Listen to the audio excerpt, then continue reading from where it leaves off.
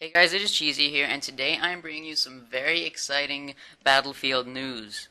Today, a German retailer leaked through Twitter that Battlefield 5 will be a World War I shooter. The full tweet said that it would be a multiplayer tactical shooter in World War I. Now, I don't know if this is entirely true because I don't know how much a German retailer would know about what EA is really doing with the game.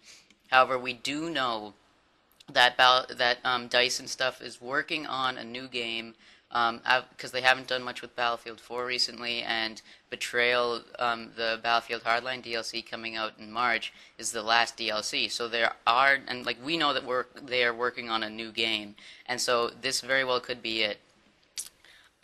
So yeah, it's a World War I shooter. Obviously, it's all speculation, but we knew that it was gonna be something, and this is a pretty big hint that it's it. So I hope you guys enjoyed. I hope that this information's cool. I'll link all the tweets and stuff in the description.